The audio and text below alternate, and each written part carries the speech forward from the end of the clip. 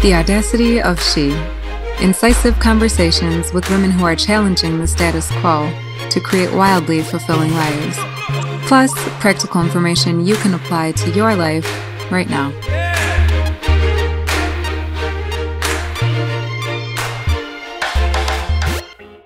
Oh, you guys. You're going to love this episode. So what you should do, if you're not already following Cara Marie on Instagram, take a moment now at the start of this episode, go to Instagram, find her feed. It's Cara Marie Boudoir, Boudoir, and check out her work. You're probably going to follow it while you're there, but you have to go look so you have a concept for the caliber of work that she creates. It's pretty inspiring. So do that and we'll dive in. Cara and I actually had this conversation in December 2017. I just got slammed with my busiest professional stretch yet. And on the heels of that, this is the first thing that I am doing with my spare time. I have been so excited to share this with you. And I know you're going to love her work. So go check it out. You can keep the episode playing and enjoy. Cara, hi, how are you? Hey, Dana, how are you? I'm doing so good. Great now that we're talking. Awesome. Thank you for having me. Yeah, thank you for coming on. I was just telling you when we, right before we started recording, that I met you through a woman who sells undergarments, and I've been so obsessed with your work ever since. So it's really exciting to have you on the show. That's amazing. Thank you so much for following along. Yeah, absolutely. So you have to tell me, your boudoir photography is so good. How did you decide on boudoir, and why is it important to you? Oh my gosh. Well, I guess I started shooting boudoir way back in the day. It was probably about 10 years ago, when it was still kind of taboo, and most definitely more about pleasing your partner or giving a gift to somebody else. I guess it all started back when I was shooting weddings, and my brides would ask for, they'd be very timid about it, but they'd be like, do you do those like sexy photos? They wanted something to gift their husband to be. So it started that way. And I really enjoyed working with my brides that way. I got to know them obviously a lot better in the process than I would have otherwise. But it wasn't long until I realized that the benefits of a boudoir session were so much greater for the client than they were for the person like actually receiving them. So it was at that point that I kind of decided that I wanted to shift that narrative and market this as something to do, as I say, for your damn self, as opposed to for anybody else, because it really should be done for yourself. Women wear so many hats. And for most of us, the tiniest of our hats is our womanhood, where who we are as women gets lost somewhere because, typically first we're hard workers and we're wives and we're sisters and moms. But we tend to put ourselves and our womanhood kind of on the back burner, which is, it's important for me to remind women who they are outside of their relationships with others and outside of their other roles in this world. At our studio, it's just about your relationship with yourself first and helping to rekindle that, because most of us have really started to lose that. Okay, so Cara, this is one of the things that I love so much about your photography is that the women don't look like they are posing for a man. They look totally in their own space and like they're absolutely doing it for themselves. So how do you do that when you make women look so strong and comfortable in their bodies? Is there a secret to bringing that out in them? Yeah, well, thank you. I really do take that as the ultimate compliment, because I can't remember the last time that someone actually came in and dropped their robe and said, I love everything about me. Every single woman that comes to me has their insecurities. And regardless of, if their intention is primarily to do the session just for themselves, or if they do intend to give it as a gift as well, they still are terrified. They're all afraid. We do such a good job of educating our clients. We take really great care in making sure that all the verbiage is on the the website. As soon as they book, they get a really thorough explanation of exactly how it's going to go. They know everything coming into it. So that really helps put their minds at ease. There's nothing left to be questioned, which I think is where a lot of that fear comes from. And then when they get to the studio, I mean, myself and my team do such a good job of just calming everybody down. We take great care to make sure it's an amazing customer service experience. Everybody on my team has had sessions with me, multiple sessions with me, so they know exactly what it's like to be in the client's shoes. So, when they're in hair and makeup, they can get reassurance from my stylist that, oh my gosh, I know I'm terrified every time. And I don't know why, because every time we start, it's 5 minutes into it and I completely forget that I'm not wearing any clothes. So I think it's just important to let women know that nothing is expected of them. They don't need to come in looking any sort of way. They don't need to come in knowing how to do anything. They don't have to know how to pose or how to look sexy. They just have to show up and trust me. And I direct absolutely everything. I always tell people I'm OCD enough for everybody. And I'm also not one to completely discredit a woman's insecurities. If I know a woman cannot stand her, X, Y, or Z, I'm not going to force it on her and think that, my photography is somehow going to cure her of her ailment. I am very conscious of it. And I'm very careful about women's feelings because we have all of them. We have so many feelings, and it's really important to make sure that they're comfortable, and that comfort really shows through in their photos. If I sense any sort of trepidation or any sort of discomfort, I pretty much just put the camera down and have a conversation with them about something completely unrelated, just to kind of get them to let their guard down a little bit and let them know that this is really just kind of a fun girls' day with me. It's not to focus so much on the final outcome, although, that's my job, and just to really relax and enjoy themselves and let this be about them for once, because as soon as they leave my studio, I guarantee they're off to do a million other things, Yeah. Yeah. So who do you think should have a boudoir session done? My answer is every woman. What's yours? Yeah. Well, yeah, every woman really should. Although I will say that after about, a decade of doing this, I can adamantly say that really every woman should have one, but should also hold out for the boudoir photographer that she knows is what she wants. And even if that photographer is out of the country or, out of budget, whatever it is, save up. It's definitely worth saving for and worth the wait. And I'm certainly not saying that should be with me, although I'd like it to be. But I do know the value of a really amazing boudoir experience. And I really know as well, on the flip side, the damage that a terrible boudoir experience can have on you. Sure. So I really don't think that every woman should just run right out now and Google boudoir photographers in their area and book with whoever pops up first, and who's in their budget, because it's really important for an experience like this to be personalized and to be in line with what you are envisioning. So saving up, finding somebody whose values you admire and whose values are, they align with yours.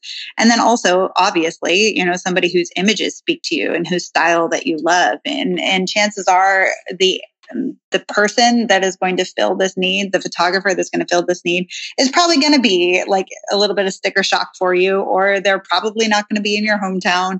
You may have to travel a bit for them, but it's truly, truly worth it. And it's definitely not something that you want to skimp on, and definitely not something that you just want to be like, okay, Kara Marie says I need a boudoir experience and everything will be fixed. So I'm just going to go out and Google because I'll tell you right now, there is a very, very wide array of what is considered boudoir photography experiences out there. So, and I think it's just really important that you find the person that's going to jive the best with what you have to offer. So you have a great experience and you're not scared of it for the rest of your life.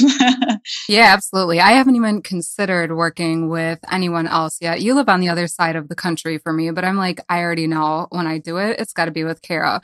Because what stands out for me is not just the level of the quality of the photography, because they seriously look like high fashion, like editorial type. I don't know if I'm using the right terminology, but You like are. that.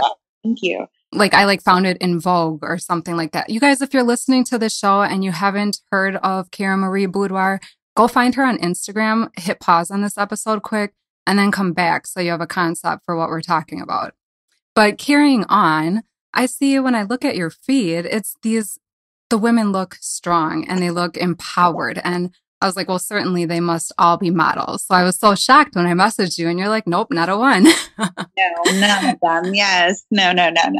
But we kind of give them that experience. We want every woman to feel like they're having themselves featured in a editorial fashion shoot. We want them to feel that way. And I think we achieved that based on all of our reviews. It seems that we achieved that. And genuinely, obviously, the finished product is very important. And I am always working to make my images better, and I'm always learning. But it really is the experience that makes it. People will send me their reviews after they've left my studio and they've never even seen an image. So that just says a lot about the way that we work here. Yeah, absolutely. So in the work that you're doing, how do you keep it fresh and interesting? Because a lot of what you do is in your same studio. It sure is. Well, let's see. Should I be honest? Yes, of course. I think it's something that every creative professional struggles with. If you were to ask me this question 2 months ago, I probably would have said, all my work is garbage and I need to start from scratch. I'm half kidding, but honestly, creatives really go through this self-destructive cycle of thinking that they're really, really amazing and untouchable. And then the opposite of that, thinking that they should just throw in the towel and quit because they see something that is so unattainable for them. It's just kind of, I don't know what it is about us artistic brains. That's just kind of how we think. But anytime I find myself shifting into that kind of negative space where I'm like, oh, I'm shooting like in my studio again. We do up to 10 shoots a week here, and it's not a big studio. We're about 1,300 square feet.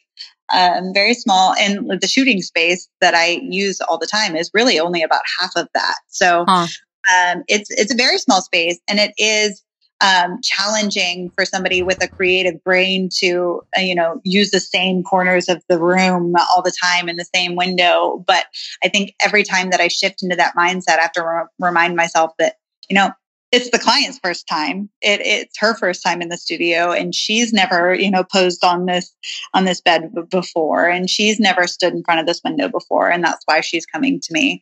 And then also, giving myself a little bit of a break, like a creative refresher, is really important. So as soon as I start to feel that monotony kicking into my brain, I'm like, all right, nope, I need to take time. And I will go, even if it's just like I had to reschedule, I'll go out and into Austin, like just downtown, and just like sightsee like a tourist and see things that inspire me, because I'm definitely stimulated by visuals. So I need to see new places. And unlike a lot of people in the creative field and a lot of photographers, my routine is very routine. I have a very, very regimented schedule. So I am doing the same exact thing every day at the same exact times. I have photo reveals at the same time every day. I have shoots are always at 10 a.m. and 2 p.m. I always have the same exact lineup. So if I have, like I said, if I have a reschedule, I'm out of here. Like I'm really trying to make the best of that and make sure that my brain is seeing some new things and being stimulated. And travel always does that for me. And just looking to old fashioned photographers, like really brilliant minds like Annie Leibovitz and Irving Penn and Sally Mann, just looking through my art books and things like that. I don't spend a whole lot of time studying boudoir photography, honestly. I will look instead to really old school fine art nudes and just things that I can add into what I'm already offering that are different than industry standard, we'll say. Nothing gives me creative boost like that. Just looking at inspiring art and forcing myself to take kind of mandatory breaks for travel or just for R&R.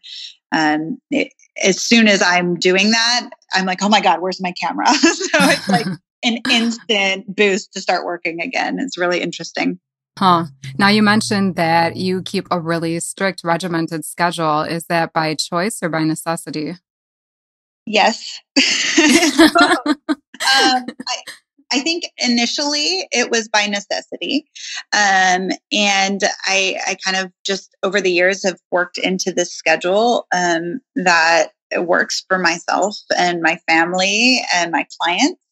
And in fact, it's gotten so regimented that it's booked really far in advance, which has gotten to be just a tad frustrating for me because I get like for me to just have a random lunch date with a friend is really hard. And I feel like kind of a jackass when I get a text like, oh my God, I haven't seen you in forever. When are you free for lunch? And I'm like, how's March 16th? It's like the worst, but I know that I'm doing it for a purpose and it works. It works for us. Yeah, it must be really satisfying just to be at that place in your career where you are that booked out. It is. It is. I have to remind myself of it really is a blessing. And I'm really lucky to be doing something that I love full time and actually having a successful career with it. So anytime that I'm kind of down in the dumps because, gotta go, I have another 10 a.m. I have another 2 p.m. I have another 4 p.m. It's, I have to remind myself that's a really good thing. And I'm really lucky to have that. Yeah, absolutely. So now you were talking about family. You and your hubby, you both run businesses. So how do you navigate the who does what of having two entrepreneurs with two kiddos? Well, I think that makes us certifiably crazy. We're insane for doing this. But I mean, running a business sounds so much more glamorous than it actually is, as you know. People think that's, it's the American dream and wow, look at you. But really, like everybody that runs a business is probably on the verge of a mental breakdown at any given point. My husband is a saint. He is a saint. He is supremely level-headed and logical and brilliant at business. He runs his own businesses. He can juggle all of these tasks, all of them, and then a lot of the house stuff too. And he keeps his cool. And then me, I can either juggle all of my tasks or I can keep my cool. I genuinely can't do both. So Yeah. on top of everything that he does in all of his businesses, he's, my savior at home. He does all the cooking. He does laundry. He's really involved with our kids. He picks them up from school 2 times a week, sometimes 3 if I call him and I'm like, I am slammed and I just can't get home. So he's able to be pretty flexible with his schedule in the afternoons and the evenings. So he's just really a saint. We've been together for 18 years this week, Wow. actually. Congratulations. Thank you. So we know each other really well. And he knows immediately when he can sense when I'm overloaded. And although it takes a lot more to get him there, I can tell when he's at his capacity as well. So we're just a really good balance. And if it wasn't for him and my children, I mean, I would work 24 hours a day. But if it wasn't for him and the kids, I would be absolutely insane. I would be really crazy. Yeah, I hear you. We're much the same. My guy is an entrepreneur too, and we split the duties really evenly. There's some stuff where we each have our own niche, like we know this is the thing I do. But then there's the other stuff that could kind of fall in the momming category that he's really awesome about stepping up with a lot. So I know how kind of the frustrations can come in when you have 2 entrepreneurs trying to figure out who's going to do what with these little people we've created this week. So I always admire when other people are pulling it off too. Absolutely. It's something. It's really interesting to see how we work kind of like a well-oiled machine. And I'm always proud of the fact that we run being that I'm the only female, it's me versus 3 boys. It's a very feminist household, which is really cool. There's no, the gender roles are kind of, we shattered those, but except when it comes to like killing bugs, I don't do that. Neither do I. It's the boy's job. Yeah. That's awesome. Okay, so if there was one woman you could photograph today, like as soon as we hang up the phone, who would it be? Who is your dream gal? Oh my gosh. Okay. So there's probably a list a mile long, but the very first person that pops into my head is this woman named Iris Apfel. Do you know who she is? No. Nobody. Okay. So she is, you probably would if you saw her. She is like 95, 96 years old, like a fashion icon. She's a fashionista, a fashion designer, interior designer in New York. She's, in her mid 90s. She's really like lived a freaking life. And she has the best sense of style. And she just looks like the most fascinating person on the planet. She's just got this sense of, femininity and confidence, and she just knows who she is. I would love to photograph her. I would love it. I just have a thing for fascinating people, and she is definitely high on my list. Cool. Would that be a boudoir shoot? I don't care if it was. Yeah, I think that would be amazing. My oldest client was 86, and it was one of really? Of all time. Yes, there's just something that comes with age that I get most of my clients are in their mid 30s to early 40s, I would say is like my average range. Of course, there's people on either end of that spectrum, and in their age. But what I find is the older the woman, the more she's just secure in who she is. It's not that she doesn't have insecurities, but she's just like, here I am. This is me. And that's a barrier that's really hard for me to break down otherwise. So having a woman come in that's already in that place that I don't have to kind of work to get her there, it just makes the experience so incredible.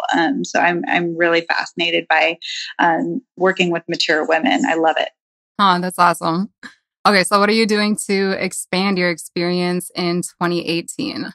I can tell you why I asked. It's because I saw that you're going to travel overseas. So if that's your answer. Exactly. Yeah, it would be part of my answer. To expand my experience. I mean, I will be taking on less, 1000%. I have done, I have this little problem where I see a hole in my schedule and I feel like it needs to be filled.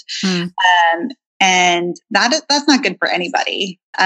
We've built a really, really booming business, which is outstanding, but I have to remind myself pretty regularly that the business can't go on if I'm drowning. So, I have for 2018, I'm taking far less on. I am sticking to a very mandatory number of shoots. And even if I have wiggle room or I have an extra spot that can be filled, I won't fill it if I'm already at my max. So that's part of it, because I think that's really going to help me enhance my client experience as well, even more so. And then traveling. Traveling is something that my husband and I love to do. We travel every chance we can. There's been several places on our list for far too long that have been put off. I kept saying, well, I want to go to Italy, but I can't go to Italy for a long weekend. I need to go for a long time. So having, 2 to 3 weeks to take off is a different story than a long weekend. And it just kept getting put off and put off and put off. And then it was like, what about the kids? I can't leave the kids for 3 weeks. Like, what am I? So it was over dinner. So my husband and I got adventurous last year. This whole kind of self-transformation started for me last year. It was like, you know what? Enough of this. I'm wasting too much of my life, like not doing amazing things that I've always wanted to do. And I always wanted to take salsa lessons. So, oh my gosh, me too. Always wanted to. And it just kind of, the stars aligned, and we have a friend whose girlfriend is a brilliant salsa instructor in Austin. And so we signed up for couples salsa lessons, and we did that once a week on Wednesdays for 8 weeks. And then after our salsa lesson, we went to dinner and had like a cocktail or two, which is like, that doesn't sound like a big deal, but for us, it was huge to have something scheduled like that it's been 18 years. Like, we've lost date nights. Like, those don't happen very often. We've got kids and businesses, and usually we crash on the weekends and we just hang out at home. We don't go anywhere. So that was big for us. But we were sitting at dinner, and I was like really digging the way that everything was transpiring with, me just forcing myself to do things, even, just working it into my schedule. And I was like, you know what, this summer I propose that we work from elsewhere. We take the kids and we go travel Europe for the summer. And my husband, being the logical brain that he is usually the one that kind of reins in my big dreams. And He's like, well, that's a good idea, but in this case, he just raised his glass and we cheers. Then that was it. Huh. That was it. We decided at that point that was what we wanted to do. So we are going to be spending the summer traveling Europe with the kids, and I will take a couple of shoots while I'm there, because apparently I do have followers there, which I had no idea, which is amazing. So that's going to allow me to just have a few sessions and kind of get my creative itch scratched, and then come back in the fall just like ready to kick ass. I love that. Are you taking help for the kiddos? I love that we travel with my in-laws a lot, so we get parent nights out. We're not. So we're not, which I'm trying to figure out how that's going to work. But we are having our very close friends are meeting us in Greece. So we're going to have a few friends meet us here and there to kind of experience different cities with different people. We may have one of our moms coming with us to Paris. So just little things like that. But overall, no, it'll be a trial of our patience, I think, for sure, because we do not plan to have a nanny or anybody with us. It's just going to be our time with the kids. So we'll see how it goes. Yeah, I'll be really curious to see what you experience. Me too. Okay, so then tell me, what is a big obstacle you have hit in your business or your life, personal life, and how have you navigated it? Definitely saying no.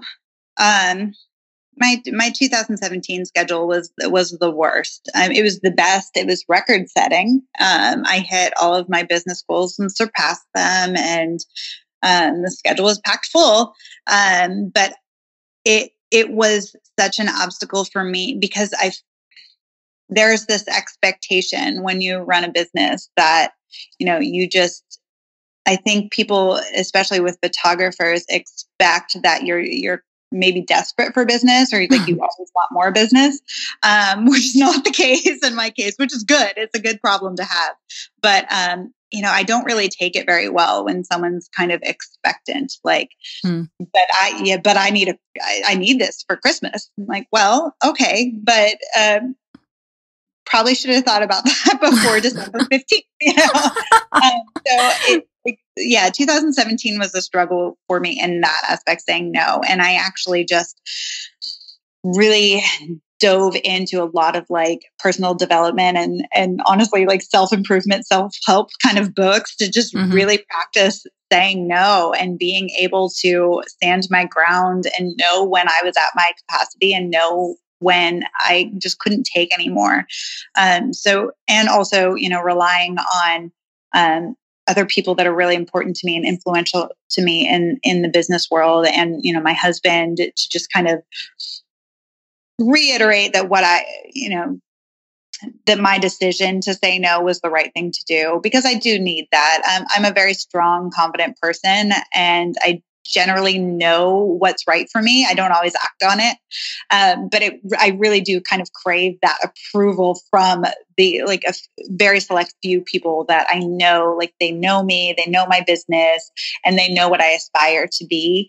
So I really I need that approval, or that like just little pat on the back, like, yes, that's the right move. Like, good for you. Say no. It was definitely saying no. That was the problem. That Absolutely. was But you got to the core of it. You feel like you kind of nipped it in the bud this year? Yeah, I'm good now. I'm good. That's awesome. Okay, and then what do you say to a woman who has a big vision and isn't sure how to get it off the ground? So that's one thing that I will say has always come very naturally to me. I've always been a very naturally driven, hardworking person. And I was brought up, let's see, how do I say this without my parents feeling bad? my parents really didn't help a whole lot along the way. And I'm appreciative of that now, because it shaped me into the hard worker that I am. And it showed me that things don't fall into your lap. They really don't. And working hard is really important. So I am lucky to have that going for me kind of naturally, but what has helped tremendously, or it's going to sound really cliche, guys, I'm sorry, but so journaling, but with intention. So I really love, there's this thing out called the Best Self Journal. It is kind of like a guided journal, and it's created exactly for that reason, kind of helping you get your visions and your goals off the ground and making them come to fruition. And you write down your very specific goals. You write down the steps all the steps, every little teeny tiny step that you need to take to achieve each goal and each milestone. And then you give yourself a time frame. And you work on this journal 5-10 minutes a day. You sit down every morning and every evening and check things off and write in new goals. And that has helped me so much, because as silly and mundane as it is, it's something that you're forcing yourself to look at every single day. And you want to know you've made progress every single day towards that goal. So that best self journal, I've been through 3 of them now. And that's really been amazing for me. And then also like vision boards. That's very Oprah of me to say, but a vision board is very like visualization is really key. If your dream is to, move to Italy, get a little villa in Italy, put a damn picture of Italy up somewhere that you're going to see it every single day. We have technology on our side now. So you can create, a vision board on Pinterest or something, but I do recommend actually, printing something out and having it somewhere, like whether it be a photo or a series of photos or a collage somewhere. I have this really lame idea that turned out to be brilliant.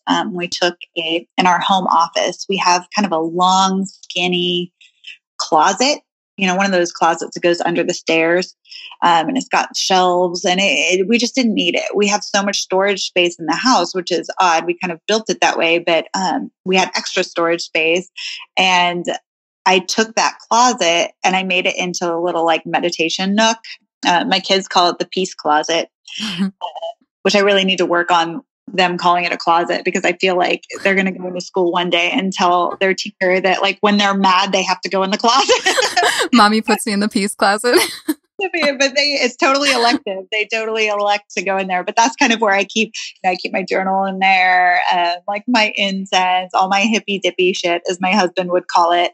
And, any like visualization or any mood boards or anything that I'm really working towards, I have those right up on the wall in my meditation closet, which is pretty cool.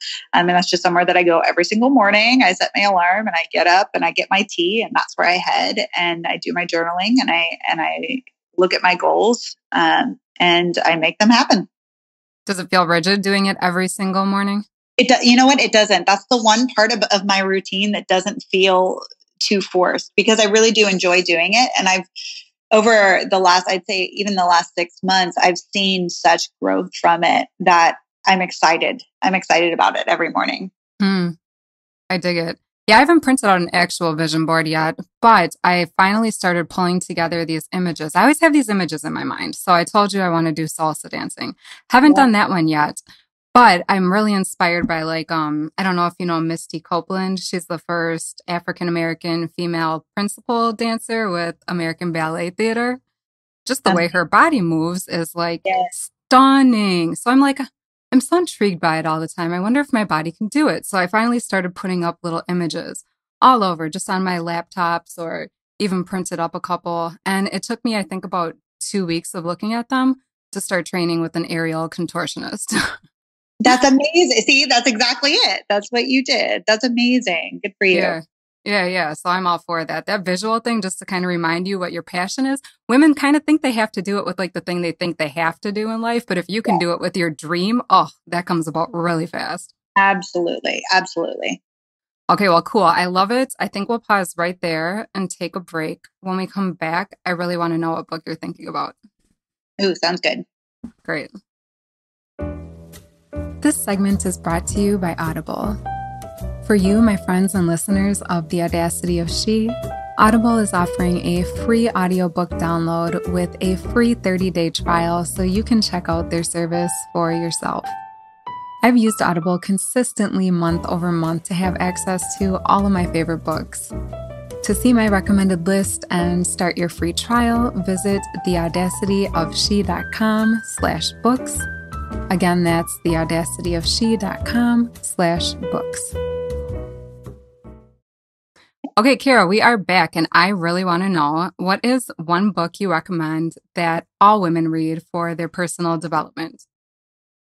Okay, so I'm going to cheat. I have two. Go for it. I read a lot. I really do. And it's all nonfiction. And I can get more into that if you feel, so there's one that I just finished that I'm just blown away by. It's completely mind blown. It's called The Practical Neuroscience of Buddha's Brain. And it really just digs into how we can shape our own thought process. It's, whether or not you're Buddhist, is really, I think everybody can kind of appreciate the principles of Buddhism, which is just all about, creating self-love and respect and discipline and happiness and being kind to others. And it's really fascinating to learn, to read about how you can kind of reprogram your own mind to be peaceful and happy. Because obviously, as women especially, we just have a lot of noise in there. We have a lot of self-guilt. We're really hard on ourselves. And that, over time, that wears you down, and it can make you very negative, and it can make you very bitter and grumpy. And we don't want to be that way. So I'm really fascinated by that book. Again, it's The Practical Neuroscience of Buddha's Brain, and it's by Rick Hansen is the main author. He's a doctor, and there's several other doctors that contribute to this. So it's really, nerdy and scientific, and there's graphs and pictures and all of that kind of thing. It's really absolutely fascinating, and it's not as difficult of a read as you would think it would be. So that one for sure. And then because I just finished it, so it's fresh in my mind. But also, I'm really fascinated by the strategies of successful people and the routines of successful people. And I think we're in this really cool place right now where women are really starting to take ownership and really starting to be comfortable with coming out as, career woman or kind of breaking the gender molds a little bit, and not being afraid to be successful. So I read a lot of success books and business books and things like that. But an author that I've been following for quite some time is Tim Ferriss. He is he kind of describes himself as a human guinea pig. He likes to try everything and learn everything he possibly can. And he's fluent in I don't know how many languages. And he decides, kind of like what you were saying with the dancer, she just looks so beautiful and elegant. Like he sees something like that and he's like, all right, I'm going to learn how to do it. And he drops everything he's doing, and he'll take 3 months and go and set out and learn whatever it is, just so he can do so many things. He has so many skills. But recently he's really taken to interviewing other successful people. So he has a series of books. His first one was called 4-Hour Work Week, and that was a long time ago. And that was my first book of his that really kind of helped me learn to outsource and do things a little bit more efficiently. But the most recent is called Tribe of Mentors, and that is a giant book. It's terrifying to look at because it's definitely the largest book I own. It's huge. And in it, it's basically just a compilation of interviews with really, really successful and brilliant people in all different lines of work. There's professional athletes, and there's investors, and there's actors, and there's just all kinds. And he asked a lot of them the same questions, very similar questions. How do you start your day every day? What do you eat for breakfast? But it's really fascinating, and it's really inspiring to see all of the walks of life that everybody comes from, and how amazing, because he does tend to interview the people that he interviews are just people you want to be. They're super inspiring. They're hardworking. Nothing really fell into their lap. So I'm really fascinated by that book. And I think every woman, especially, those that are feeling maybe a little bit of guilt of trying to juggle it all, and trying to take on a career, and then if I do that, does that make me less of a mom? Or if I choose to stay home with my kids, does that make me less worthwhile? I just think it's a really good read for literally anyone, but especially women, just to show you all there is out there to achieve and how you can do that no matter what you're faced with. Love it. both really good references. I think I know my list for the next week now. Yay. Well, Kara, I don't have any other questions for you. Is there anything else you wanted to add?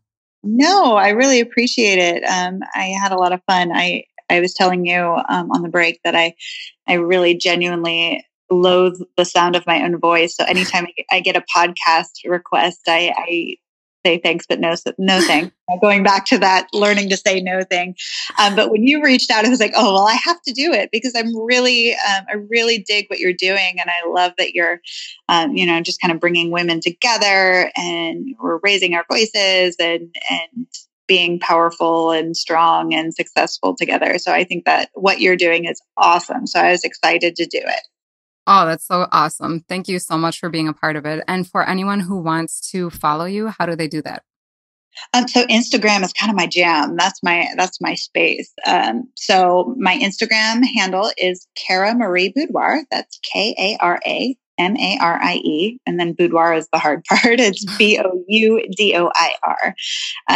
So I'm on Instagram at Kara Marie Boudoir, and my website is just www.karamarieboudoir.com. And we'll be announcing something pretty big in the new year too. So there'll be some more accounts to follow, but that'll be coming up in the coming weeks. Oh, love it. Ladies, if you haven't gone and looked, do it right now. Otherwise, you're really missing out. Kara, thank you so much for joining us today. It was so great having you. Thank you, Dana. Did today's topic inspire you, encourage you, or challenge you to look at your own processes in a different way? Join us in our Facebook group to continue the conversation. It's where all the good stuff happens after the show. It's theaudacityofshe.com/Facebook. Again, that's theaudacityofshe.com/Facebook. See you there.